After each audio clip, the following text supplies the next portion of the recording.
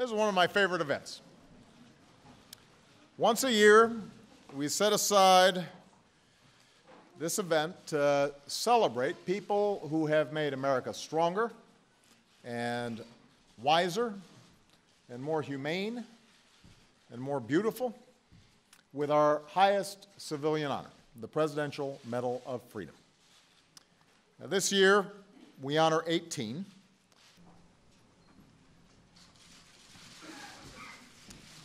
A beloved daughter of Chile and the United States, Isabel Allende has transfixed readers worldwide with her extraordinary storytelling. Creativity and conviction, Isabel Allende continues to move and delight the world.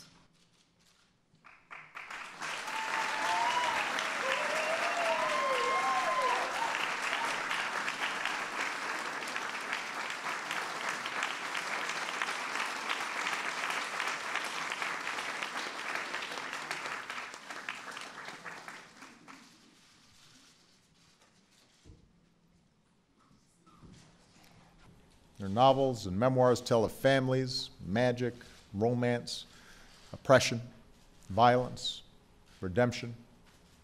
To some, Marlo Thomas will always be that girl. And exiled from Chile by a military junta, she made the U.S. her home.